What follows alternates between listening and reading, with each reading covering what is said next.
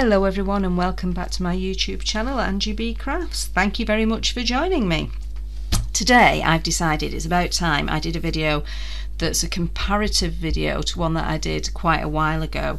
I did about using Brushos on the gel press, and I've since acquired some of the Pretty Gets Gritty Explosion powders, but I've not used them on the gel press.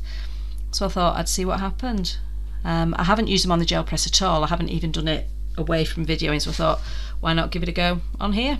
So these Explosion powders they're different from the Brushos because they have mica in them, so they've got a shine to them.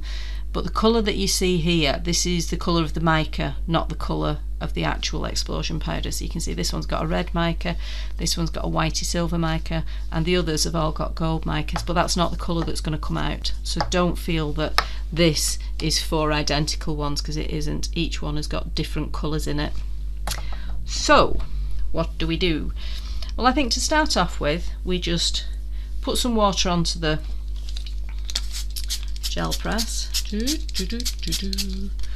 And bear in mind, water is going to bead up on the gel press because it's repelled. And then I'm just going to sprinkle some of the colours and see what happens. Now I may well add some more water. So that first one was Athena, this one is Eros.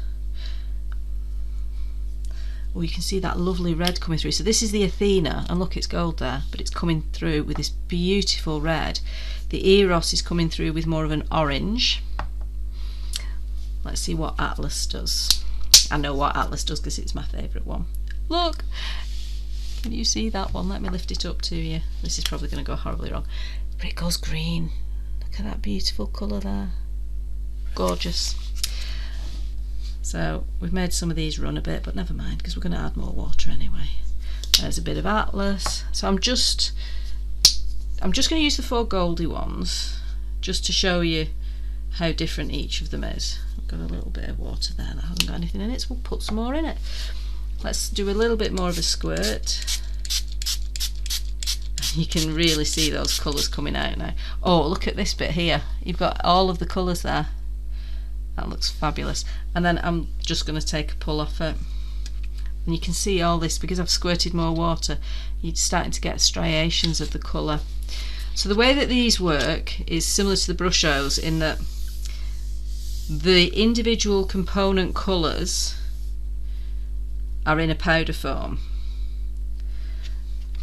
Oh, look at that, look at the sheen of that.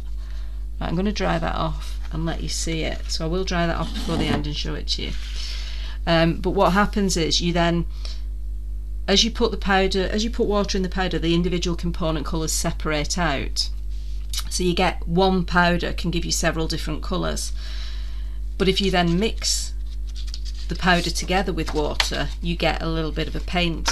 So you just get one colour then, which is the composition of all the different component colours. But you get the addition of a shimmer because of the mica that's in these, which is rather good. Right, so that's pull number 2. You can really start seeing that mica coming through there. We've not got as much liquid.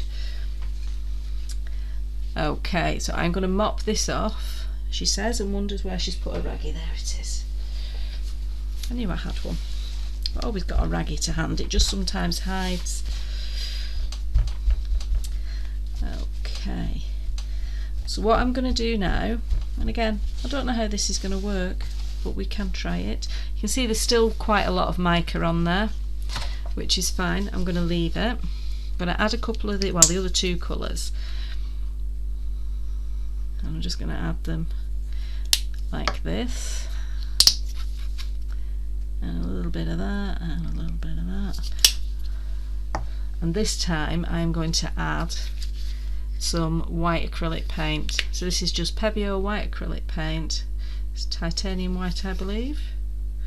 Yeah, titanium white opaque paint. So instead of adding water to get the colours, I'm adding the paint.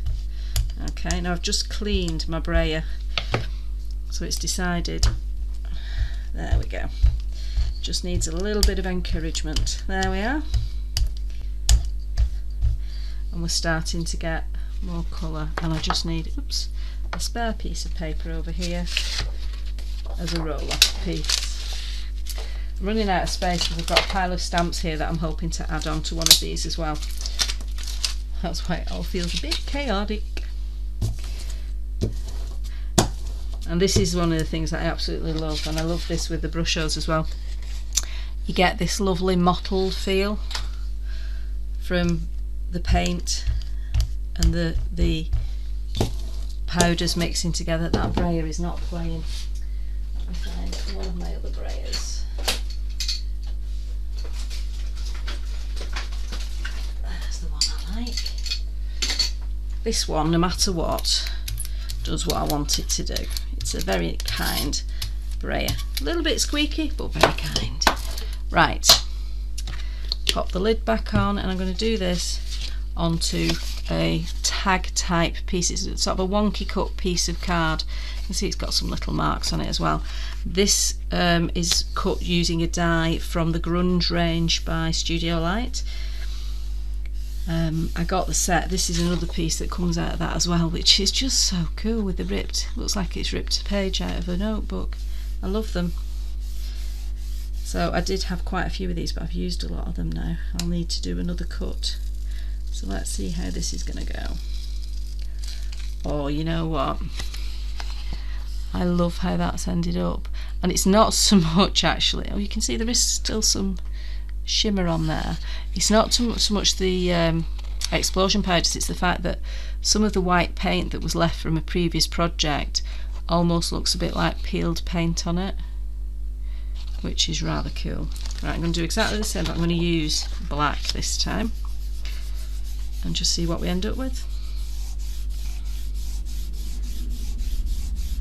And then what I'm going to do after I've done this is dry off those first couple. Oh, that's lush. Isn't that fab? Look, you can see some of the shimmer there that wasn't on top of any of the white, so it's just shimmering onto the black.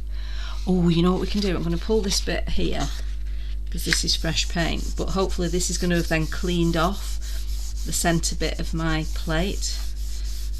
If you've seen me doing gel plate videos before, you'll know I don't do plate cleaning. So this is why I end up with all sorts stuck on them. Oh, I'm loving the shimmer that we're getting from this. Right, this hasn't got any paint on it. I'm just seeing if the shimmer will transfer. Oh, it has, look. So you can get the shimmer to transfer onto your paper. Just like that. And you get some of the colour there as well. You can see some of the green coming through there. Oh, I do like them. I'm not really a shimmer girl, but there's something about these Explosion powders. Right, what I'm going to do is dry off these two pieces. So these are the first two pieces that we did. They've now been dried off. You can see here we've got the distinct 4 different colours. So we've got the pinky red, the orange, the yellow, and this lovely turquoise blue. But each of them has got gold mica in it, so we get that lovely gold shimmer across. But the additional benefit is we also get this gold shimmered edge where it rolled off to the edge, so where it was starting to pool at the edge. We get this lovely frame. So you could do that all the way around. You could just make sure that you roll enough to the edge to get it all the way around. The second pull, here we have some areas that don't have any colour on them, but the mica, if we do a direct comparison, the mica seems much more intense on the second one. I'm holding it under the lamp so you can get a really good image. I think the reason for that is potentially because the mica is heavier, so it sinks to the bottom of the water, or it sits on the mat with the water on top. So when you do the second pull you get more contact with the mica, but you can see it doesn't come off. I've covered in it because I've had the powders in my hand, but it's not actually coming off as I rub. I do really like these. So what I thought I would do, oh yeah, the other thing that I want to show you was just pop this on a black background and see what happens. It just makes it pop. How cool does that look just with a black frame? So that just is a really good way of setting off your work. This one's got the frame around it as well in the mica, so you could again extend that. You could chop this off a little bit so it's just this piece you can see. If you turn it round you get a completely different image. That almost looks like a dragon coming up here, doesn't it? That's what I see anyway. It's a bit like looking at clouds and seeing what you can find. And this looks like an octopus or something down here. Interesting. It almost looks like a Bart Simpson octopus. like the factory boss man in Bart Simpson, or Bart on a bad day. Right, that's the other one on the black background. Again, I like that one that way. I think that looks really, really cool. It's like an explosion out of a volcano. Loving it. On these ones, we've got more mica on here because this was a bit that didn't have any paint on it. If you remember, we just went straight in onto the gel plate where the mica was. So it's picked up the mica there. On this one, it isn't as shimmery. There is still a hint of a shimmer. I don't know if that shows up on camera or not. There's a hint of a shimmer, but it isn't anywhere near as obvious as this. And the reason for that is we mixed it with white paint. So we've almost put a layer over it, so it's going to reduce that sheen down. So don't be surprised if you mix it with paint that the sheen goes from the mica, because you're coating it, you're stopping it from doing its job. Right. What I'm going to do now is get this and put a couple of the powders straight onto here again. So this is the Dragon and this is Juno. I love the red mica in Juno, love it. And let's do a spray straight on top of them. So you can see you're activating some of what was already there, so there's some greens coming out, but there's greens in the Dragon as well. The Dragon's a beautiful colour. I'm going to use the same piece of black card we've just been playing with, and I'm just going to pop it on top, and let's see what we get.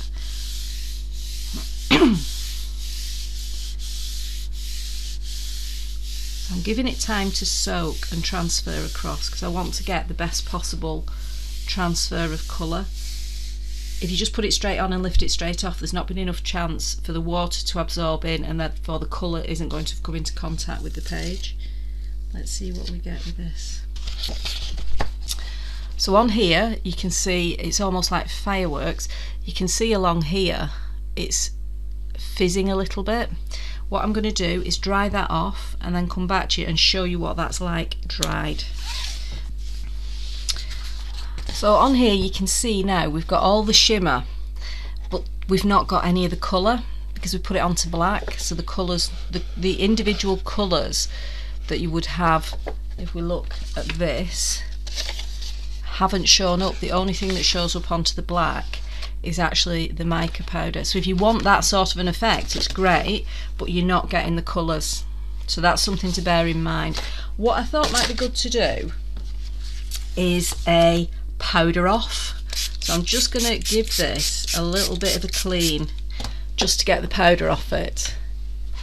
And I'm showing you how I'm doing this so that you can see it's purely to try and get the mica off, because I don't want it to influence the results. I'm not cleaning my plate properly at all. I'm not worried about the paint on it. I'm purely looking at getting that mica off so that we're not getting any of the mica transferring when I add the Brushos. So by a powder off, I mean a direct comparison between Brushos and Explosion Powders. So I've picked up a couple of Brushos. If you've not seen Brushos before, obviously these come in little bottles with a hole in the top, so they're easy to do. Brushos come in little pots with no hole. But what you can do with a Brusho is do what I've done and just get a pin and pop a hole in the top, and that's all I've done. That hole wasn't there, I stuck the pin in and then there was a hole. It's as simple as that. So I'm going to grab some paper. Let's get a couple of sheets of A4. I'm going to go with white because then we can see the colours, and I am going to put some water down. I'm just trying to decide which way around to do it. We might do both. Right, so on the left I am going to do the Brusho. So there's the lemon Brusho, and this is the brilliant red Brusho.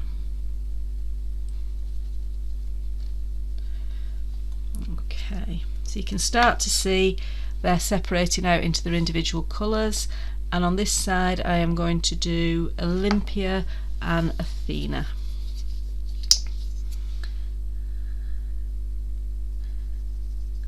So that's the orangey colour, And Olympia, I can't remember whether it's the red or the yellow. We will find out. The yellow. Right, so I'm going to add a little bit more water on both sides. So we're starting to get the colours separating out. So similar, we've got red and yellow on both sides, or thereabouts. Direct comparison. Water, paper, see what we get.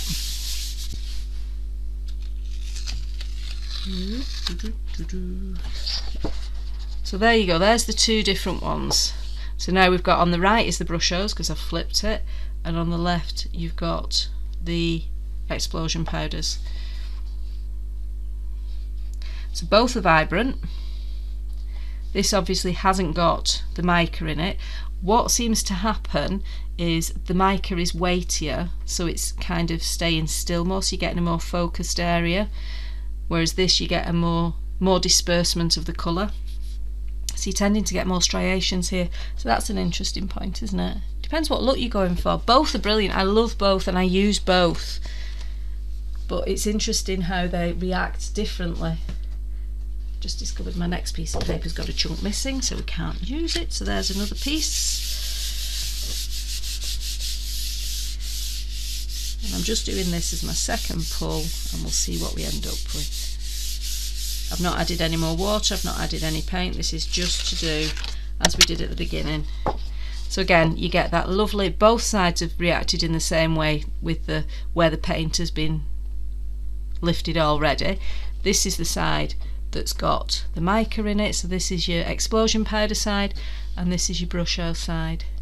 So it really does depend what you're looking for. The shimmer you can see there is just because it's still wet, it isn't mica.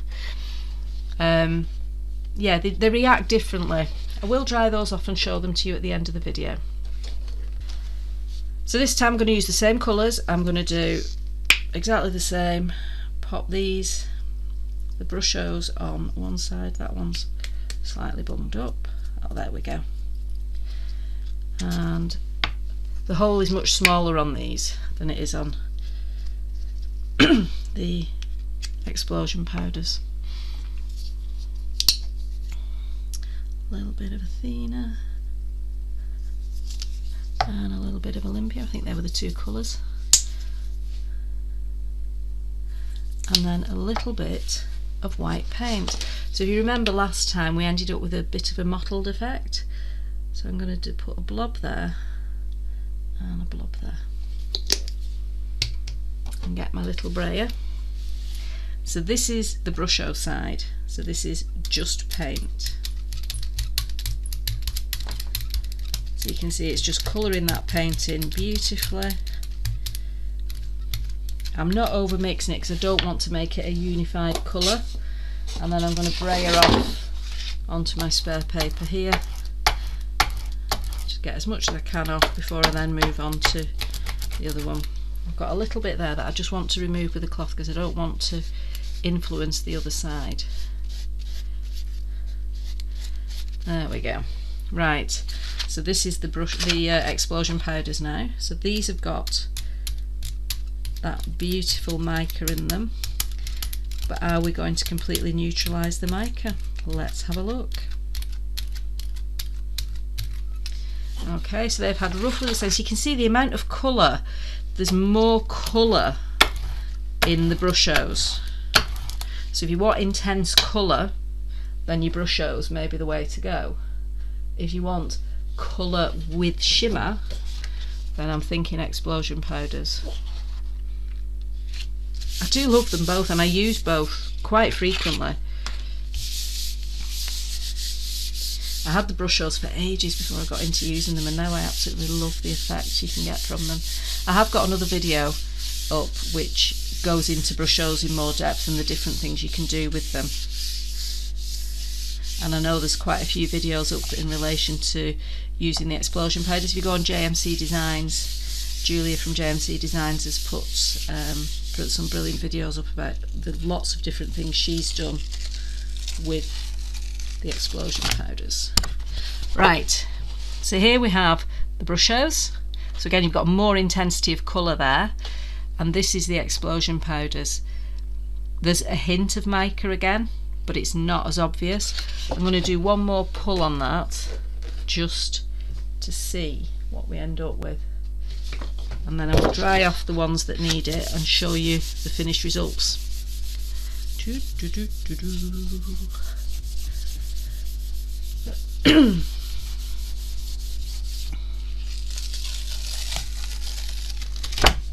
Right, so this is Brushos, this is the Explosion Powders. You can see more mica has come off on that pull, so there was more on the base, but this is without the mica.